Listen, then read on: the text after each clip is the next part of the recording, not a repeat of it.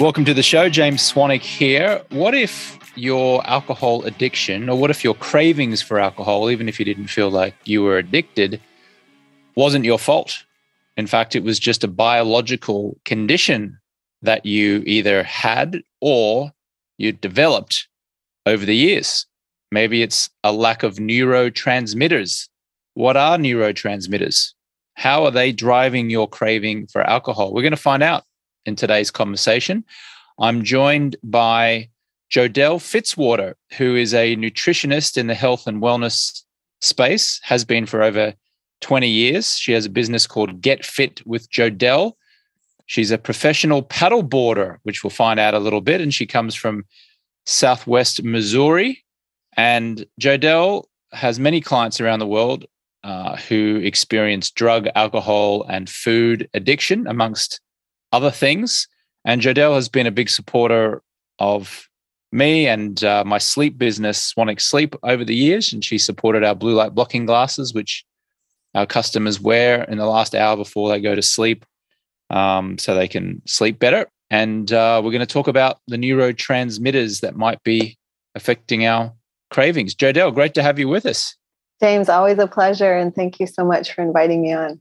Of course. So tell us a little bit about what neurotransmitters are and how a lack of them might be driving our alcohol cravings. Yeah. So addictions and cravings and obsessive tendencies, even things like OCD, I might get some flack for this, but these are a symptom. It's not necessarily, you'll hear that alcoholism is a disease. And while people might have an opinion on that, I say it's a symptom because you reach for something, you cope for something, and the effects of that are the symptom. Your addiction to that substance for how it makes you feel or the feeling it creates, that's a symptom. So we want to go to the root of what's causing the need for that coping mechanism or that symptom, as it were. And that starts with the neurotransmitters. Neurotransmitters are, in layman's terms, just chemical messengers in the body that tell you, I feel good, I don't feel good, I have motivation, I don't have motivation, I'm experiencing tension, what should I do about it? I feel really elated, or maybe I just had a really great workout and you feel kind of that high of endorphins. All of those are just a small amount of what neurotransmitters do and how they affect your moods and how you're going to cope with the feelings that you have each day. The neurotransmitters help you do that. And a neurotransmitter is something that we're born with. Like, is it nature or nurture, for example? For sure. Yeah.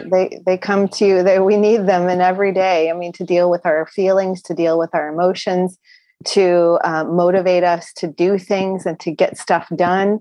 We need these neurotransmitters. And yet in today's modern world, they're being thwarted in a lot of different ways. And we're also bombarded with a lot of pressures that lower. And some people are even just physically born with not enough of a certain neurotransmitter. So they can even have a deficiency from birth. So I always say, you're not weak-willed. If you're dealing with some sort of an addiction or tendency, you don't lack discipline. You're able to brush your teeth every day, right? So we have discipline, we have willpower, but it's a biochemical imbalance in your body. It's a chemical imbalance. It's not your fault. We just need to go and balance that out. Got it. So it's both nature and nurture. Some people are just born with a low level or ineffective neurotransmitters, whereas others they're born with just a normal level, but then they're disrupting their neurotransmitters through lifestyle choices. Am I understanding that correctly? Yes, exactly. Stress overall can either elevate or even simultaneously lower and decrease completely someone's serotonin, which is their feel-good neurotransmitter. They can get too much and be agitated and irritated, and they might reach for a substance to calm that feeling. Whereas another person, they might see a stressful situation and their serotonin may go down. They get apathetic, they get depressed, they get low moods, and they might reach for a substance like alcohol to amp them back up, to make them, lose their inhibitions and things like that. Okay. So whether you're born with poor functioning neurotransmitters or whether you're born with perfectly functioning neurotransmitters, there are things that we can do to give ourselves the highest or the best functioning neurotransmitters. Is that right? Correct. Or are some people always going to be challenged because biologically they're deficient?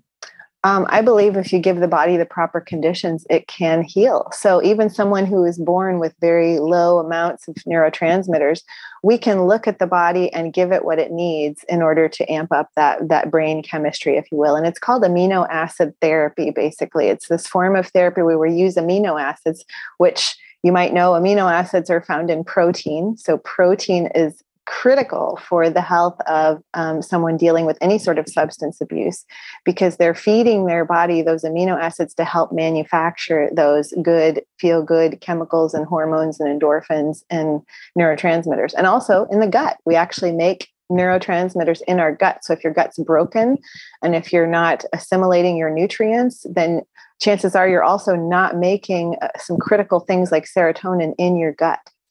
Got it. Okay. So just before we get into some practical things that we can do to trying to give ourselves the best neurotransmitters, how did you get into this work?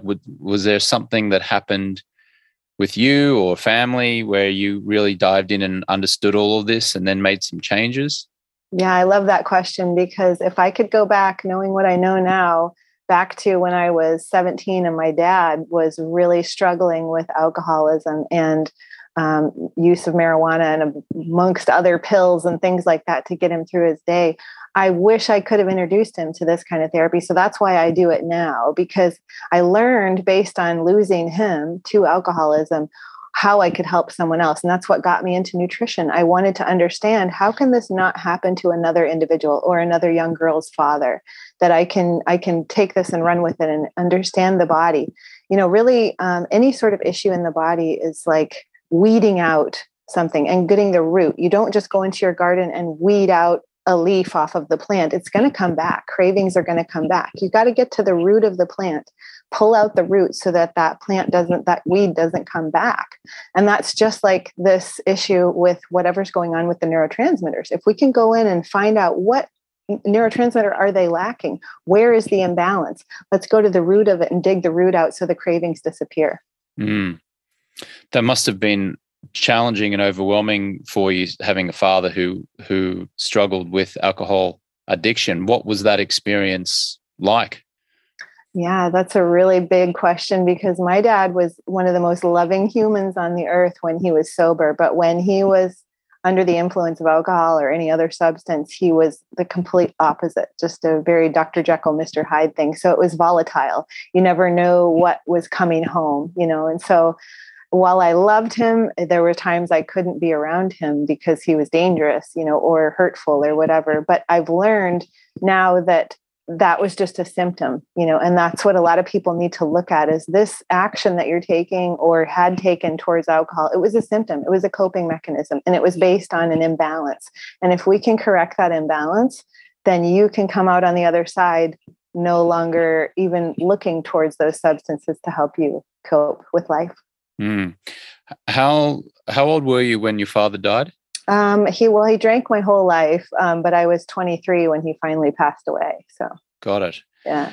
And was that a catalyst for you to explore this world, or did it take some years before you got into that? Or how do you feel like your work, profession, or motivation was maybe inspired by what happened with your father?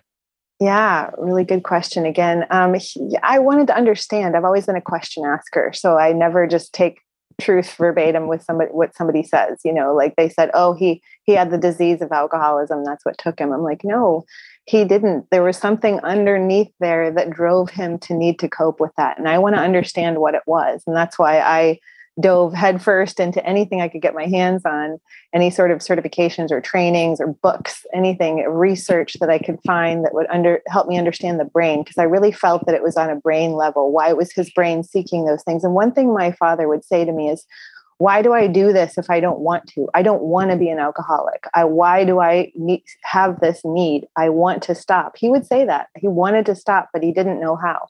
And when I heard that, I'm like, it has to be something with the brain. So I just dug a little deeper until I could figure out what it is. And there's a lot of people out there that do practice amino acid therapy. So it's not just something I came up with. It's been researched and scientifically proven for years. How would a listener know that they have a neurotransmitter deficiency? Like, what are some of the signs that someone would find that challenging with their neurotransmitters? Yeah. So the first one I like to start with is something that's called CATs, catecholamines. You've probably heard of catecholamines. And these are three of our major neurotransmitters made from the amino acid tyrosine, making it highly important, again, going back to protein and taking in amino acids, that you would develop these good catecholamines. So these are dopamine, adrenaline, and epinephrine. But your cats, think about like your cat. They're excitatory or inhibitory, meaning it's where you derive your alertness, your focus, your drive, your motivation, your concentration, your ability to relax and not be antsy. Think of a cat who goes from 0 to 60 and they freak out and then they lay down and they're completely rested and content. That's your catecholamines. So somebody with low catecholamines, they're going to be really searching for sugar and starch and alcohol, and they're really apathetic. They don't have a lot of drive and motivation and focus. That you'll hear them say things like, "I want to do this, but I don't even know where to start." Somebody with good catecholamines, they're going to be energized, upbeat, alert. They get stuff done. They don't procrastinate. So it's kind of the blahs. You're going to see the blahs in people that are low on catecholamines. And that's just one of them. How do you spell that? Is it with a C or a K? CATECHOLAMINES. Yeah. Okay. It should be in a spelling bee. Well right. Okay. So a sign that someone has low CATs would be apathetic, no drive, or maybe they want to have drive, but they just can't manufacture it. They can't create it. Right. I always say they have good intentions, but they don't follow through. And so these individuals might use a substance to get them to be less inhibited. Okay. So if they're somebody who's socially awkward or they lack social skills, they might use alcohol in a social setting to let them be free and be the life of the party and stuff like that. Or maybe they have social anxiety altogether. So they might use alcohol in that way. Now, somebody else that's low in something called GABA, which is kind of you kind of relax with GABA. When you're high on GABA, you're relaxed and stress-free, but if there's a gap in your GABA, you'll be wired, stressed, tired, kind of the wired, but tired. And then you'll obviously have trouble sleeping because GABA helps you calm down. So you can really see GABA issues with people that use alcohol to go to sleep. They might use a substance to help them relax and wind down and go to sleep because they're struggling to find that GABA. Got it. Mm-hmm.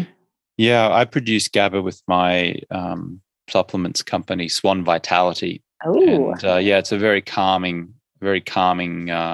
What is it? What is GABA? Well, it's actually a neurotransmitter and an amino acid at the same time. Yeah. So it's actually both. So you can actually supplement GABA as well. There's certain forms that are beneficial because not all of it crosses the blood-brain barrier. So it's really, about getting that gut right so you're absorbing everything correctly. And another thing is endorphins. We've heard about endorphins. This is our endogenous, meaning inside morphine. So it's what you get when you get that runner's high or you get done with your workout, like I said, and you have a really great pump and you just feel amazing. Okay, that's your endorphins. But somebody who has an imbalance is going to look like they're very sensitive. They'll be very emotional, okay? Or they'll be very anxious if they can't get out and move and get their run in or get their workout on. They cry, they tear up easily, they crave comfort and love, they crave pleasure. So they want to get any hit of pleasure that they can. Maybe they'll even crave sex and porn and stuff like that. So they crave numbing activities too. Like that's the pleasure of video games and Facebook scrolling and Netflix binging and things like that. So that's your endorphins as well, that inside morphine basically. And that comes from, so craving those kind of numbing pleasures can come from having low GABA in the system? Yeah, so this one's more just endorphins in general. So part of so part of our neurotransmitters are endorphins, these feel good things that give you this hit of I'm on top of the world, Yeah, got it. Okay. Yeah. And then of course serotonin, that's a big one. If you're low on serotonin, these are people that will experience depression. Conversely, if it's too high, which happens a lot too, these are individuals that will be irritated and agitated, and everything sets them on edge. They're grumpy all the time. They lash out. They yell a lot. These are high serotonin. Road rage is high serotonin. So people will use a substance then to calm them down. They're too amped up. So they rely on those 3, 4, 5 beers a night to calm them down from that agitation. And so how do we get the serotonin levels back up if they're low? Yeah. So again, it goes back to nutrition first. We want to get protein in every 2 to 3 hours because that's where you're bringing in those amino acids. Like I will use certain supplements, maybe like a 5-HTP or an L-tryptophan. I can use substances or supplements to get people's amino acids up, but why not go to the gut first and really invite proper nutrition and just let the body do its own natural movement towards health? So I always like to start with that first and bring in protein, whether it's somebody who's a vegan or vegetarian or animal-based. I want them to get as much protein in as they can. Every 3 hours is critical because we want to balance blood sugar too. A lot of things like catecholamine imbalances can happen if we're not balancing out the blood sugar. Remember how you can get lightheaded or dizzy if you don't eat or you feel hangry? That's a neurotransmitter imbalance. So if we balance out that blood sugar all day, we won't get those highs and lows that call us to reach for something like alcohol or other substances. Got it. So serotonin is linked to high protein. Yeah. And in the gut too. Remember, we make our serotonin in the gut. 70 to 80% of it is made there. So if somebody's dealing with a lot of leaky gut or gut inflammation or IBS or IBD, those are going to prevent you from making proper serotonin in the gut. So we really want to look at what foods can we crowd out that are inflammatory to the gut, like gluten and soy and artificial sweeteners and food dyes. If we can eliminate those, the gut will calm down and we'll start to make our own serotonin naturally. You mentioned eating protein every 3 hours. What about someone who's doing intermittent fasting, for example? So, there's a typical one where you eat inside of an 8-hour window and then you don't eat for 16 hours. So if you were waking up in the morning, let's say you had your last meal at night at, say, 8 p.m., and then your intention was not to eat again until 12 p.m. because that would be a 16-hour fast. How does that affect serotonin levels if you're suggesting that we should be consuming protein every 3 hours? Yeah, until somebody really gets their brain balanced, I don't often recommend intermittent fasting because what tends to happen is people will do it for aesthetic purposes or for food control or whatever that is. But what happens during that eating window where they're not eating, sometimes they might find themselves highly anxious, highly agitated, but kind of suppressing it to where at the end of the day, then when they finally do get to a meal, they start to seek pleasure foods or comfort foods since they're kind of avoiding alcohol. Or maybe they even do go after the alcohol because they give themselves permission since they fasted all day. So, while the person needs to know thyself, patient know thyself. If intermittent fasting makes you feel wonderful and you have no mood issues and you don't feel that the lows and the highs doing it, then go for it. But if somebody does feel like they're suppressing that feeling of, I really want to eat, but I'm denying myself that pleasure, be careful with that because later that could turn into an imbalance since we're not getting that protein throughout the day that leads them to either overeat or overdrink or whatever later. I got it. So we had catecholamine. Did I say that correctly? Yes. Okay. GABA and serotonin. Yes. Yeah. What else we got? Dopamine, which is my favorite one. So dopamine is our I feel motivated neurotransmitter. And this is vastly made in a really cool way by seeing the light during the day. Sunlight first thing in the morning is huge for dopamine. Watching that sunrise through your naked eyes, no sunglasses, no contacts, no Swanwick glasses. We just want to see that body make dopamine each day. Dopamine is also made more available by bright sunlight throughout the day. So getting outside and balancing that light with your protein intake can actually balance out dopamine as well. So somebody with low dopamine, they're not going to have a lot of energy. They're not going to have a lot of motivation. They're not going to have a lot of get up and go. Even things like FOMO, fear of missing out. They're usually addicted to their device because every time we scroll and we see somebody liked our comment, that's a tiny hit of dopamine. But yet it's just like alcohol. Every time you amp up your production or your intake of alcohol, you get a little more sensitive to it to where you can handle more and more and more, and it gets out of control. The same happens with dopamine. You can become dopamine deficient because you're getting too many hits from this social life that we're all online with. And so one of the best things to do outside of watching the sunrise and getting lots of sun exposure throughout your day for dopamine is actually detoxing off of these digital devices. We want to dampen the load of how many dopamine hits we're getting throughout the day from our social media. Yeah, and replace it with being out in sunlight, Absolutely. in natural sunlight. Yeah. And for a lot of these neurotransmitters, one of the best things people can do is get their light hygiene right. Balance out that light. You need sunlight during the day, and you need to put on your blue blockers at night to block that blue light. Blue light is very dangerous for creating cravings after dark. Studies have shown that 1 hour of blue light after the sun goes down stimulates insulin. If you haven't eaten anything or it's way after dinner and you're stimulating insulin, well, then your blood sugar is going to drop because insulin pushed whatever little glucose was left in your blood into the cells. And you're left low, hungry. You want some popcorn, you want some wine, you want some alcohol or whatever it is. And your cravings get out of control. So just simply by putting on your blue light blocking glasses, that will actually lower the need and calm the cravings in the evening specifically. Which brand of blue light blocking glasses do you recommend, Jodelle? I think you know the answer to that, Swanix. Right here, I got mine on, my day blockers. Yeah. Yeah, for the listener, I have a sleep company called Swanix Sleep, and you can check it out at swanwicksleep.com. We produce blue light blocking glasses, which you wear in the last hour before you go to sleep. Well, sorry, you can wear them actually as soon as the sun goes down. I recommend people wear them. That's what you do, yeah. And I recommend that to all my clients. Please put them on as soon as the sun goes down. Match the rhythm of the sun. Yeah. Yeah.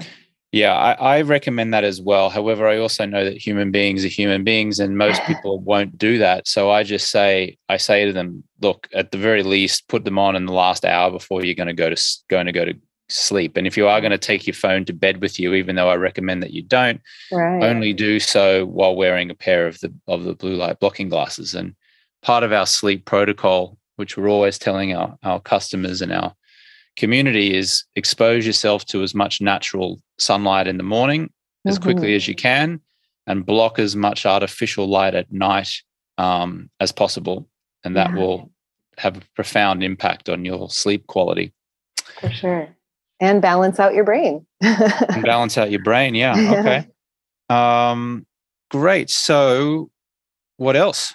As far as neurotransmitters, those are the main ones people want to watch out for and be aware of. That dopamine one is huge because that a lot of people are finding low motivation to do anything, to work out or to, find a good quality relationship. I mean, it all plays into every aspect of our lives. So you want to be careful, not only if you're leaning towards getting rid of alcohol, but also watch the stimulants, watch the caffeine intake, because that can be a gateway into like needing more of the stimulation. Like if you do choose a substance that helps you use some sort of stimulation. So 1 cup of coffee a day is fine, but aim to have some cream with it to balance out that acidic and how it quickly affects your body to give you like the jitters or the too amped up feeling that now you need to calm down later.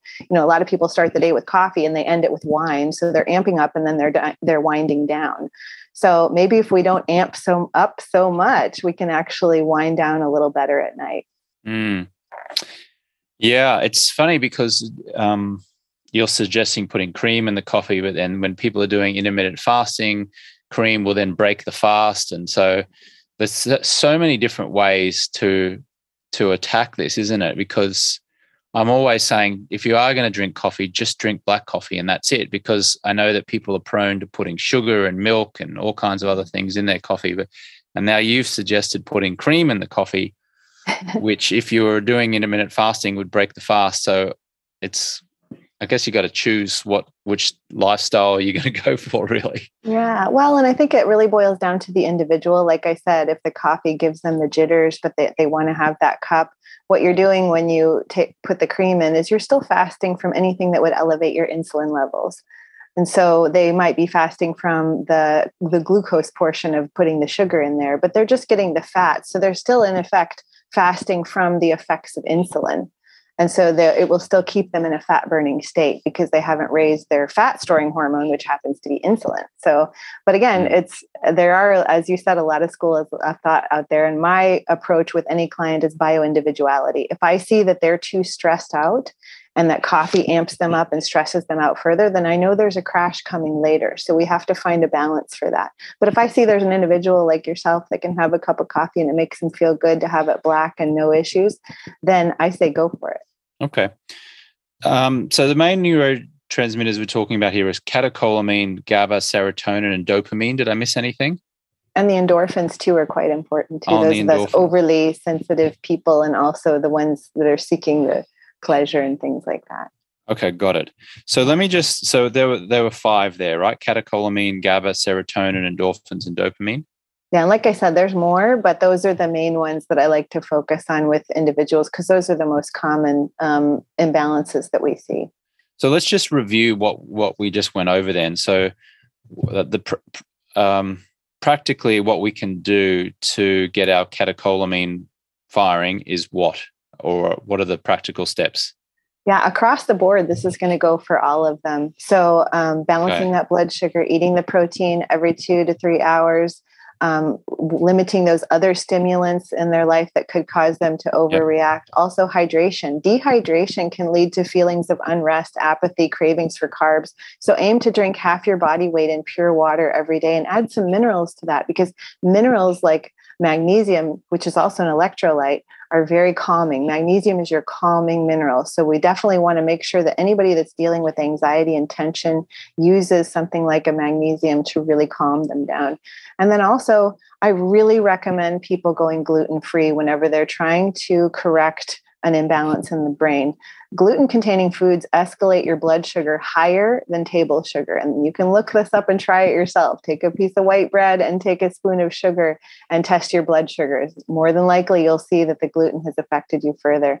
So there's also a compound in gluten known as glutamorphine, which causes somewhat of an opioid addiction. It's kind of like an opiate feeling, which is why a lot of people find it difficult to come off of gluten. However, once you're off the gluten, even give yourself a healing phase of like 30 days. The brain calms down and many people notice less anxiety, less nervousness, less heart palpitations, less gut issues, which leads to less cravings for the substance that's the symptom of why they need to calm down. Got it. So eating protein, drinking water with magnesium, or trace minerals. Yeah, great. Yeah. Perfect. Even a pinch of sea salt in your mouth before you drink water. That's a great resource for just getting some minerals into the cells. Yeah. Okay.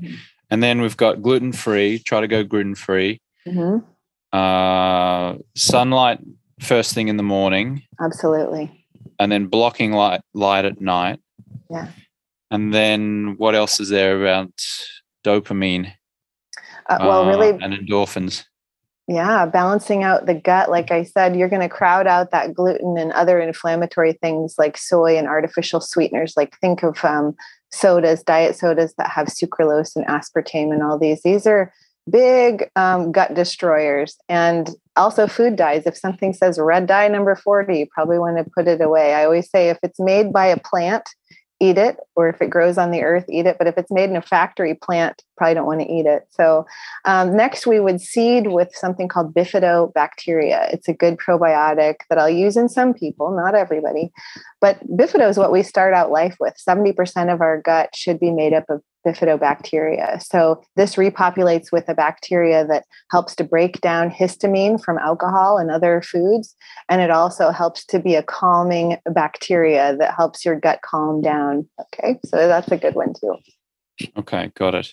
Yeah. For meat eaters, eating protein every 3 hours, does that mean you can eat chicken breast or steak or pork, or what does it mean? Sure. Whatever somebody likes that's an animal-based protein. I have some grab and go options that I tell people about, even pork rinds, with no MSG, just pork fat and salt. That's a healthy chip you can actually take with you. No refrigeration necessary. Beef sticks, turkey sticks, nitrate-free beef jerky, deli meat that's nitrate-free and organic. Maybe you're going to wrap that up with a pickle spear and get your electrolytes through the pickle, stuff like that. So there's a brand out there called Epic that makes meat bars and meat sticks. Those don't require any cooler to take with you. Just stick them in your handbag or your purse or whatever. And then in a pinch, a good quality whey protein powder that you can add to oatmeal, or you can blend with coffee, or you can make a smoothie out of it. That's a really nice thing because it's really easy on the go. Eggs, hard-boiled eggs or eggs, avocado. Oh, for sure. Yeah. Avocado is more like a good fat, right? But eggs is a good source of protein. Absolutely. And fats are essential too. Our cell membranes are made up of fat. So again, getting in those good fats fat is slow digesting. So it balances that blood sugar approach. So you're less likely to, if you eat something like a bowl of cornflakes, 45 minutes later, you're feeling, kind of low and crazy feeling, and you don't have a lot of energy and you're reaching for something else. Whereas if you had like a bowl of oatmeal with a couple of eggs on the side, then you're good for a few hours until you need protein again.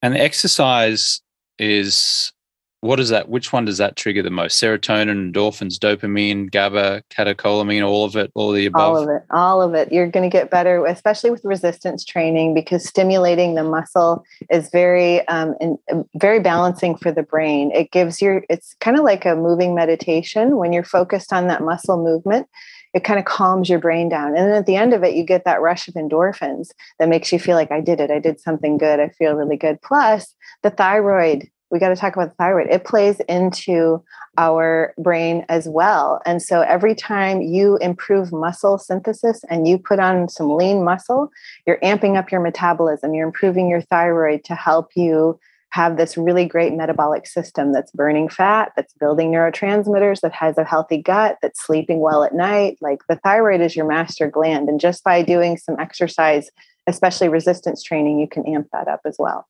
Do you have any tips for not checking the phone so often during the day, or not getting the dopamine hit from being on a phone or notifications or any that kind of stuff? Oh my gosh, I love this question so much. So yes, first things first is don't be afraid to let people know around you, I'm not always going to have my phone on. Let them know ahead of time, or send out a text that says, today I'm not around my phone as much. So if I don't get back to you, don't worry about it. Okay. Because now we live in this society where everybody's like, you're not texting me back. What's going on? I texted you 2 seconds ago, so let them know. And then the next thing you want to do is turn off the notifications, hide alerts. You don't need all the pinging things all the time, because every time you hear that, you might not feel it, but it's a little stressor to your body. And the more stress we have, the more we have to cope. And that's where those symptoms of reaching for something come in. We have to cope with this constant stress. So turn that off. If you can, turn your phone on airplane mode, especially guys carrying it in your pocket.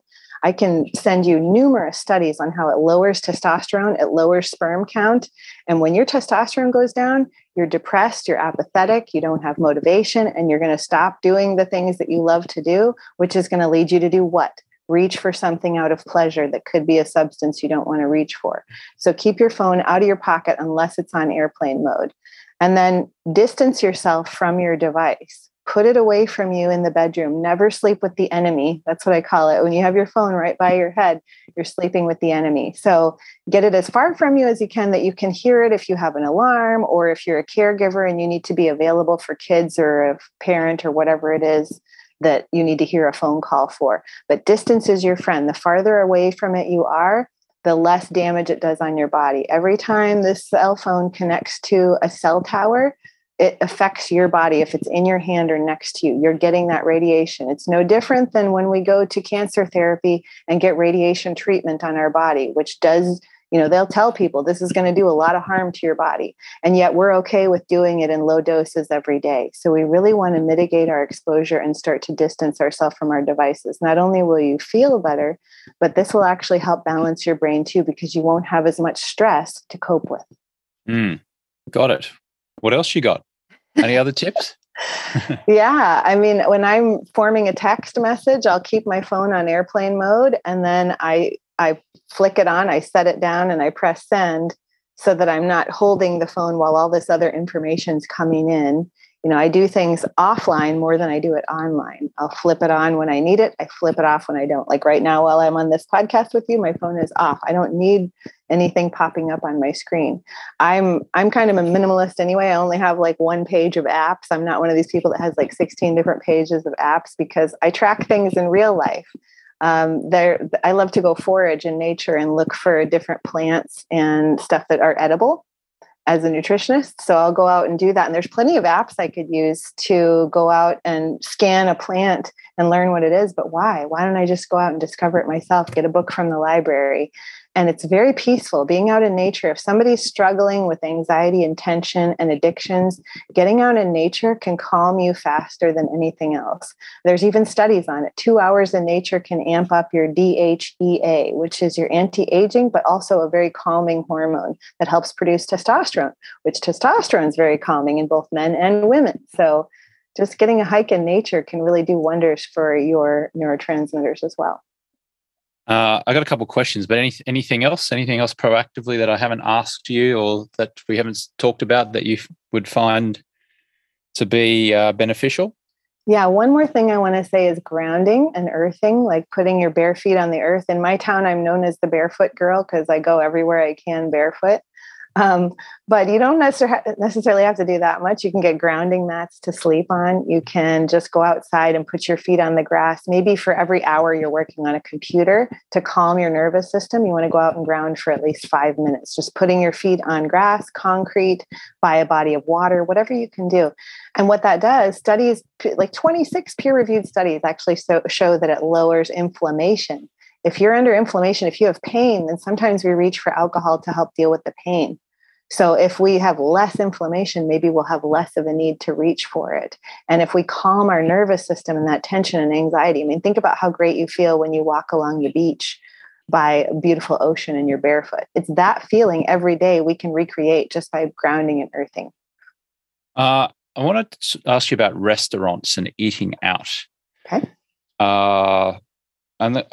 The reason I want to ask that specifically is because there's this place around the corner from where I am at the moment, which does pho. And, look on the outside, it looks pretty good. You've got some beef strips in there. You've got some, a little bit of noodles, which probably aren't great. And then you've got I guess I don't think it's broth, but it's something. But I suspect, I can't quite see into the kitchen, but I suspect that they're probably cooking it in oils that aren't great for me. Even though when I get it and it gets presented to me, I'm looking at this and I'm going, well, it's got beef. Yeah, it's not too bad. It's got some vegetables.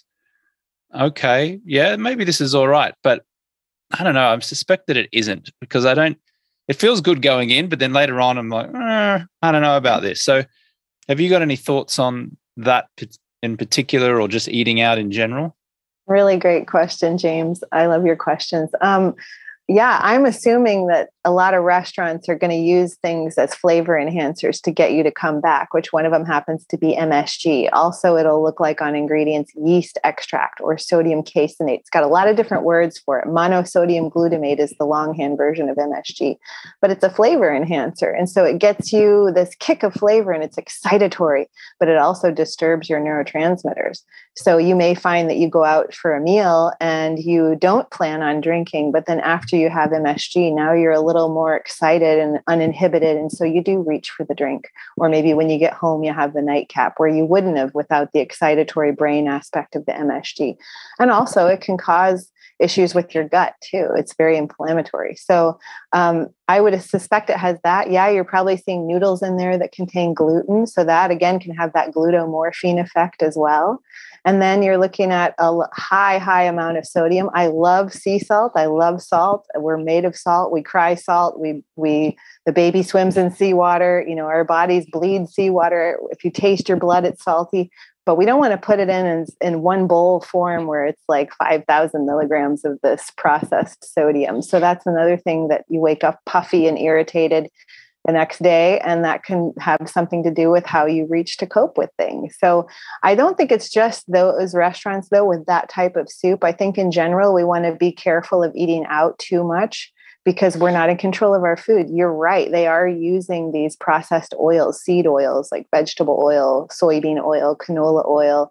And all of these things actually inhibit your thyroid from working. In addition to, they can express toxins in the gut that make you feel inflamed. Again, going back to how are we going to cope with this inflammation? I don't feel good. Maybe I want to have a drink to calm down. Or maybe I want to get myself to sleep and I can't go to sleep because the MSG excited me. So now I need to have a nightcap kind of thing. Mm. So just limiting your amount of eating out and finding really good quality restaurants, maybe organic or gluten-free places that you know what they're putting in the food. Yeah. I am injured at the moment. I actually was in the gym about 9 days ago, and I was doing some heavy squats and some deadlifts, and then I ended up doing some sumo squats where was holding like a 50 kilo dumbbell between my legs and kind of squatting down, and I felt my lower back go, and I have been experiencing some pain for the last week or so, and I've been doing a few exercises to try and correct it, but I haven't been able to exercise in now over a week. Like I can do some stretching, but I can't exercise, and I'm used to. I literally will exercise to the point of exertion and sweating 6 times a week, and then on the 7th day I'll just walk. So it's been very frustrating for me, and I haven't drunk since 2010. But what I have certainly noticed in these last 7 or 8 days is that I'm spending more time on my phone. And last night, for example, I had a sugar craving. And I succumbed. I went over the road. I went out over the road to a gas station, and I bought myself a caramel ice cream and a little bag of sweets, and I ate it too close to bedtime. It was probably about 8:30, and I was going to go to bed at 9:30. But it was fascinating to me because I'm usually so stringent and so good with not eating in the last 3 hours before I go to sleep, and always eating. Well, not always, but 85% of the time eating super healthy. But last night really I noticed the deterioration of my mind more than anything, because I was craving sugar. I knew it was bad for me, but I haven't exercised in 8 days, and I can feel that sorry, not empathy, what was the word you used? Empathy. Apathetic.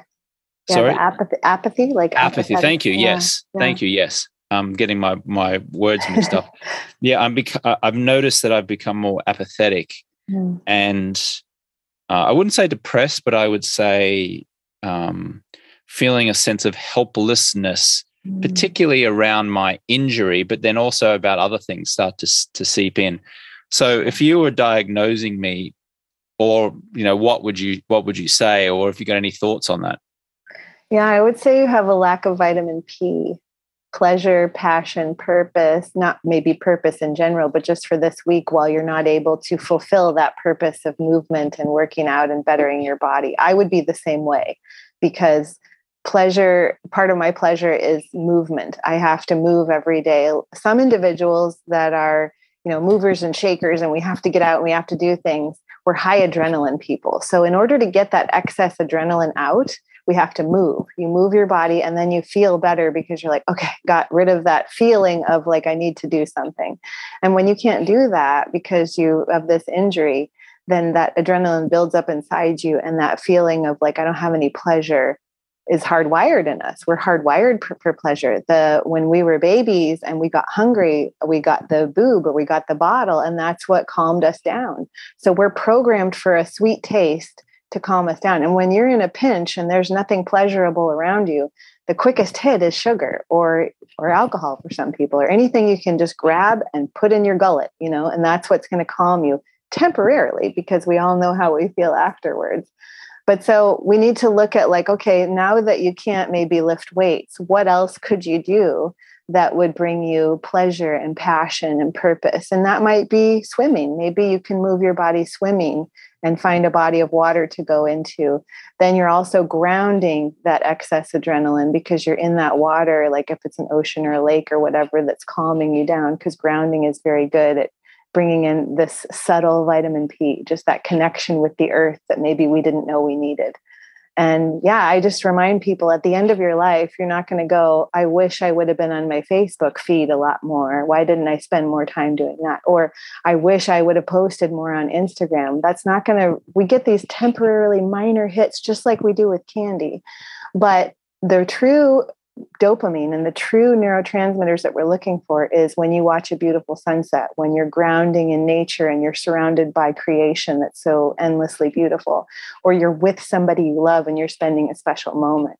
Those are the things we're going to remember. So if we can invite more of those in and less of this technology, you're going to start to feel like you can combat cravings a lot better. Well said. Jodelle, thank you so much for your guidance and expertise. Jodelle Fitzwater, where can we find more details about you? Yeah, you can find me. I'm not on social media because it's too stressful for me. So you can find me at my website, getfitwithjodell.com. I do have podcasts, however, on YouTube and iTunes where I post my podcast, like ones I've done with you. So you can look for that as the Get Fit with Jodell podcast. Anywhere there's a podcast player, you can find it. Spotify, iHeartRadio, wherever you listen to podcasts, it's on there. So they can connect with me through there. They can message me on my website. So I look forward to hearing from anybody that's, really wanting to enhance their brain chemistry and build up their vitamin P as well.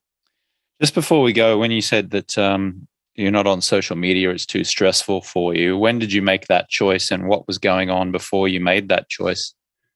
So I was always really hesitant about it, but I had a brother who was insistent that it would grow my business. So he set me up a Facebook page years ago, and I grew tenfold, like had 4,000 followers and people interacting with me every day. But yet the idea of going on there and posting was very anxious for me because I don't need that. I don't require an audience. I just want to share information. So about probably 2 years ago, I went and deleted my Facebook page and all the 4,000 followers. I didn't really say anything. I just said goodbye and just deleted.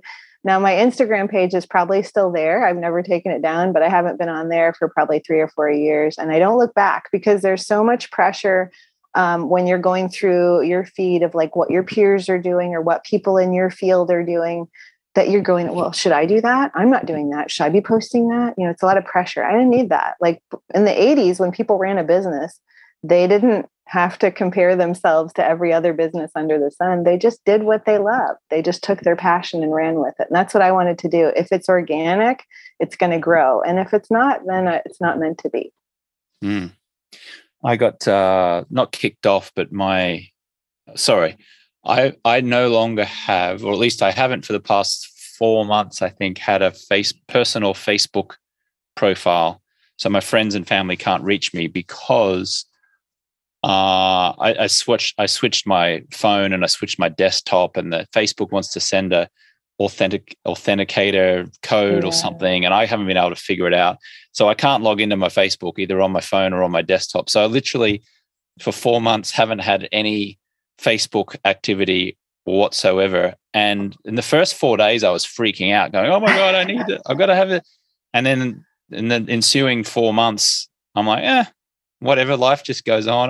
Really maybe does. Someone's been trying to reach me, but I don't know. They'll figure it out. If they're desperate enough, they'll find another way. Yeah. Yeah, I agree. Like we lived for so long without it. And this new Facebook is called Meta, which Meta means collecting data. So that's really all they're doing is they're invading our space and collecting our data. And so that's a whole nother topic, but I don't need to give them any of my data. I just want to help people. So Jodelle Fitzwater, thank you so much for your time. Really appreciate it. And thanks for being a big supporter of Swanee's blue light blocking glasses as well, and all things health and nutrition and sleep and healthy living. Appreciate you very much. Well, thanks so much, James. It's been a pleasure.